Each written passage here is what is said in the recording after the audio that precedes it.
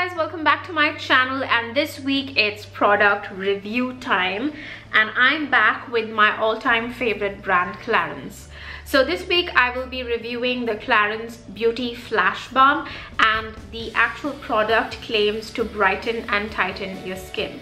Now, my review on a scale of 10, it's a 9, because to start with, there is a very specific application method that they have taken the pains of writing on the product. So guys, please follow application instructions because it goes a long way in how the product works for your skin.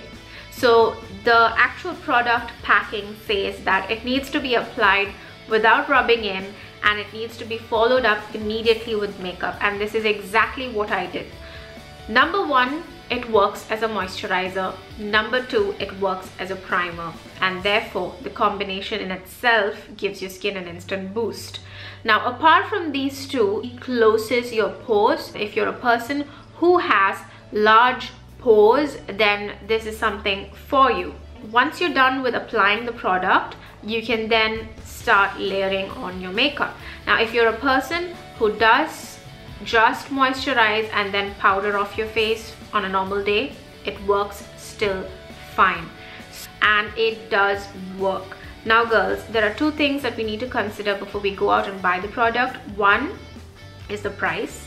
I guess we all look at the price.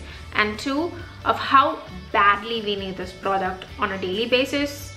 In terms of both these aspects, I would give this product a 6, because our normal moisturizer and our normal primers would do the job, but then there's something that the product brings in that kind of refreshes your tired skin or dull skin. There's some little magic in the product that does great wonders to your skin if your skin is looking tired or dry or dull.